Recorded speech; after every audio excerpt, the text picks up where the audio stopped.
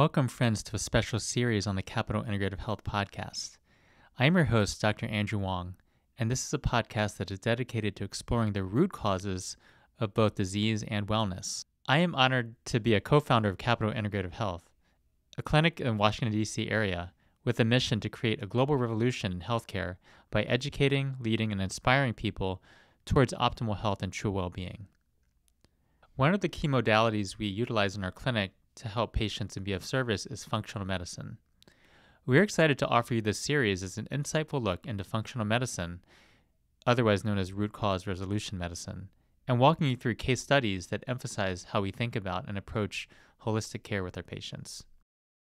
We are kicking it off with today's episode, all about the power of functional medicine and how the experience of working with a functional medicine practitioner differs from conventional medicine. So let's start with what functional medicine is. Functional medicine seeks to understand and address the underlying root cause imbalances and dysfunctions that contribute to disease rather than merely treating and band-aiding symptoms. In addition, functional medicine aims to identify and treat the underlying root causes that contribute to health issues. And some of these subcategories would be things like nutritional deficiencies, imbalances in hormones, inflammation, stress, and gut health. In addition, functional medicine emphasizes personalized and individualized care, taking into account each patient's unique genetic makeup, lifestyle, environment, and medical history for true prevention. Now let's talk about how functional medicine is similar and also how it differs from conventional medicine. So both functional medicine and conventional medicine aim to be of service to patients, but they do that in different ways. Conventional medicine is the what of medicine, focusing on what the diagnosis is, how do we treat that. It deals specifically with diseases or symptoms and often uses standardized protocols or guidelines. Modern conventional medicine is critical in playing an essential role in life-saving measures. For instance, if someone was to break their leg or need a surgery or need some acute care, we would definitely want conventional medicine in play there. Now let's get more specific on some of the guiding principles of functional medicine. So functional medicine is the why of medicine. Why is someone not feeling well? Why is someone having this symptom, or why are they having this diagnosis? What are the root causes for what is going on as to contributing to that diagnosis, whether it's what are called antecedents, triggers or mediators, which are things that precede, things that trigger, and then things that perpetuate an ongoing illness. At the same time, we think about why people are well, how they stay well, and how they're optimized in terms of their wellness. And that's also part of functional medicine as well. So some of the important things we look at are the patient's story. That's their history, their timeline of how disease or imbalance developed, and what factors that may have affected that development. For instance, when we look at someone's gut microbiome, which actually influences all of the body, not just the gut, information about whether you were born vaginally or by C-section can give us information about the health of the microbiome, even many years later or decades later after that birth. Root cause physiology is understanding the functioning of the body systems and how they're functioning and connected together. We think of this as also called systems biology. For example, we look closely at the functioning of factors such as hormones, which can affect everything from metabolism and energy to mood and digestion. An easy example of this is the thyroid gland. If you feel right below your Adam's apple, there's a butterfly-shaped gland called the thyroid. And even though the thyroid is in the neck area, it actually affects your gut, affects your immune system, affects your brain, affects all of your cells. And finally, lifestyle factors, looking at some of the fundamental and foundational lifestyle factors that really impact health, such as sleep, relaxation, stress and stress management, movement, nutrition, and relationships.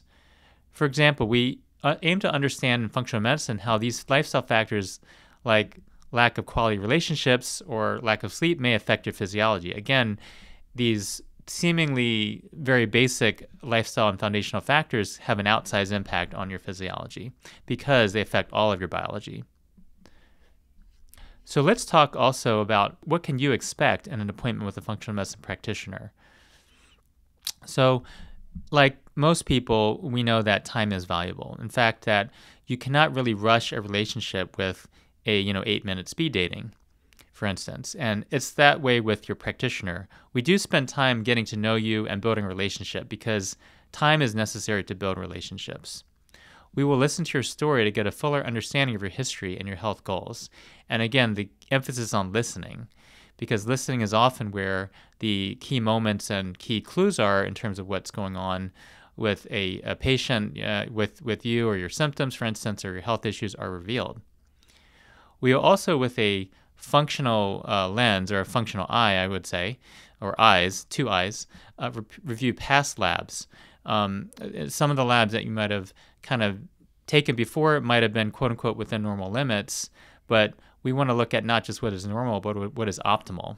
So the other way to say that is when you look at your labs and you look at your health history, you want to not focus only on survival, but also thriving. So we'll make a plan for instance, other specialized tests that might take a deeper dive than you're used to, that might uncover root cause physiology issues that might be going on that are causing symptoms or imbalances, if those tests may be benefiting you clinically and if there's a treatment plan that results from those test results. In addition, we do take a team approach in our clinic, and whether that's inside or outside the clinic, we're going to recommend often other practitioners that could join your care team. Could be a nutritionist, could be a physical therapist, could be a medical specialist that you may need to see. So we will include both sort of integrative and functional, but also conventional specialists as needed to your team, and that's part of the recommendation, again, for whole person care. So in addition to that, we know that lifestyle is fundamental and foundational, as I was saying before, really identifying important lifestyle changes. And sometimes those changes can be very small, but sometimes, again, small steps can result in outsized results. There's a famous saying that says that a single step actually starts the journey of 1,000 miles. And the idea of this is even if you start with, a little bit of a lifestyle habit in areas like sleep or stress management, that could create a really big impact on your health down the line and really help with both prevention and optimization of wellness. We may also recommend different medications or supplements and manage those as needed, again, as ways to help with the lifestyle, as ways to help with things that will balance and optimize your physiology. So looking at functional medicine is taking a deeper dive that we're used to necessarily in conventional medicine, but working with conventional medicine as well, depending on your health issues. And again, looking at this from a systems biology root cause approach to try to see what's going on with you. If you want to learn more or to look for a practitioner that is trained in functional medicine, it's important to understand that there's lots of different trainings out there. And it's important to find someone that is really trained and knows what they're talking about and can work with you in a very effective and professional and safe manner. So here are some resources that we recommend. We do like the Institute for Functional Medicine. This is something that we emphasize here in our clinic. ifm.org is a great place to start. That is their main website. With more information about functional medicine, and a subcategory of that website is called ifm.org/find a practitioner. Find a practitioner is find and then the -a practitioner. And that's a great search tool to find a practitioner near you. You can input your zip code or your state or your city, and it'll find some practitioners near you and give you their contact information. So in the next episodes of this series, now that you know a little bit more about functional medicine, root cause resolution medicine, we're going to take a tour of functional medicine a bit and give you a first-hand look at how we work with real-life patients. So we'll follow 6 different case studies in the following areas. They include gut health. Gut is often considered the foundation of functional medicine because that's often where health begins and where disease can begin. So healing the gut can really can go a long way towards healing the whole body. So gut health is the first one we're going to start with in episode 2. We're going to continue with toxins and environmental health, hormone health, brain health, heart health, and immune health.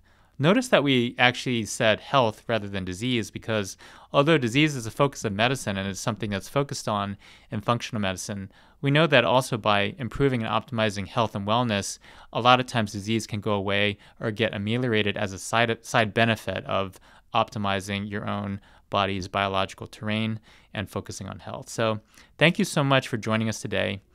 And we're excited to share our next episode in this functional medicine series on gut health. Thank you so much for joining us today for this episode of the Capital Integrative Health Podcast.